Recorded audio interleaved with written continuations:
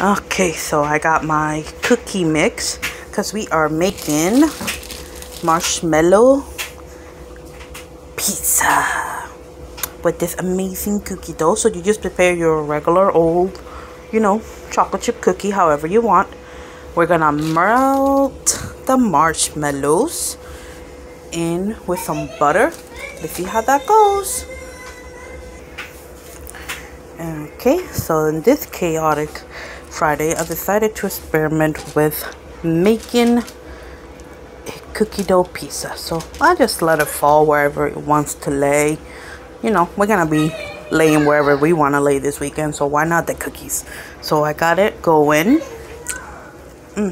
Delicious.